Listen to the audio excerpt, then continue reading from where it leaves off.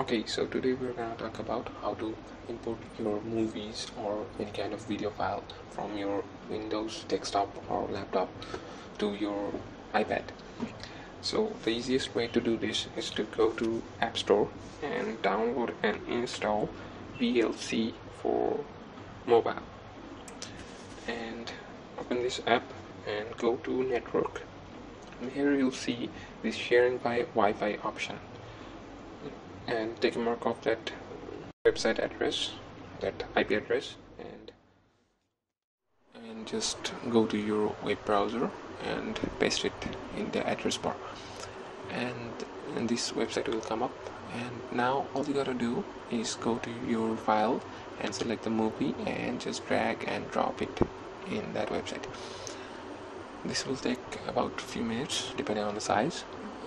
So here's a tip: if you want your subtitles to load with video, all you gotta do is rename that subtitle file exactly as your movie file.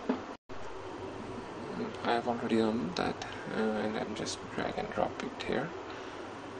As you can see, they're the same name, just different file type. And after the file is transferred, you will find that in your iPad in the video section, as you can see.